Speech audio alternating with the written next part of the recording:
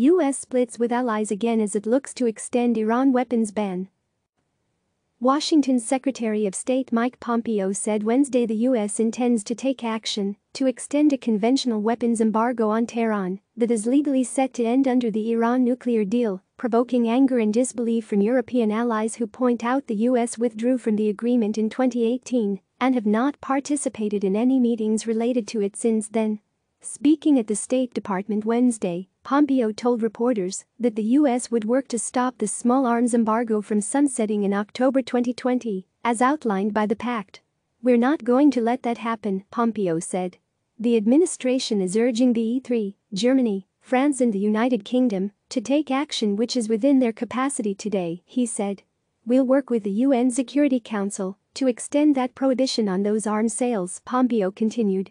"And then in the event we can't get anyone else to act, the United States is evaluating every possibility about how we might do that."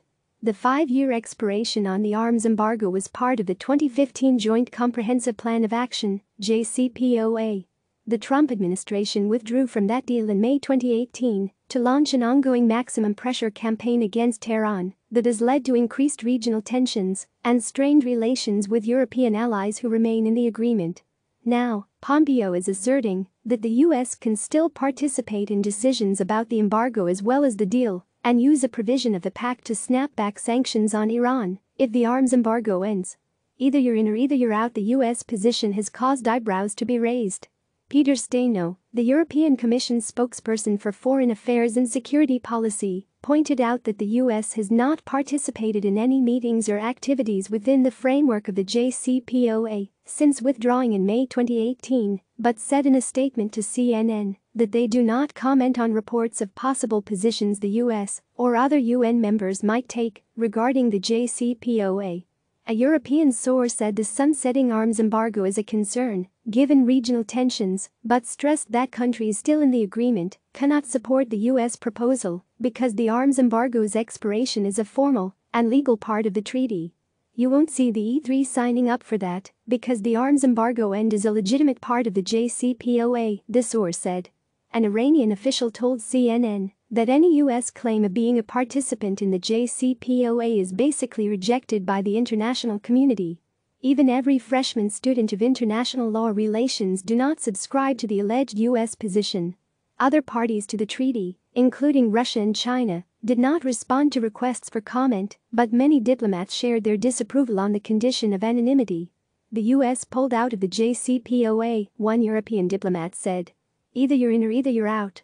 You cannot cherry pick. Either you implement it or not." A source familiar with administration discussions on Iran said State Department lawyers have prepared a legal argument that the language in the Iran nuclear deal and UN Security Council Resolution 2231, which enshrined the pact, leave room for the U.S. to argue that they still are a party, even though they've withdrawn. That interpretation allows the U.S. to say that, if the arms embargo isn't extended, Washington can still use a provision of the nuclear deal that allows for sanctions to be snapped back. The European diplomat dismissed the idea that the U.S. could actually make this plan work, noting that you will always find a lawyer that tells you what you want to hear. Unambiguous on Wednesday, Pompeo insisted that the UN Security Council Resolution 2231 was unambiguous about the U.S. right to participate.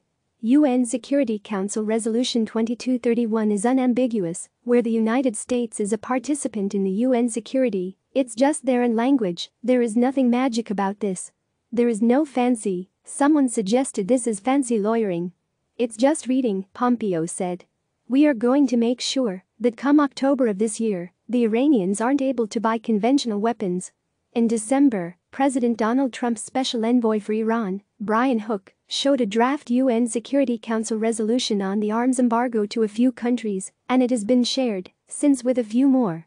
The first European source noted that conversations with Pompeo and Hook are still in the brainstorming space with a focus on making sure the Iranian proliferation of arms is managed.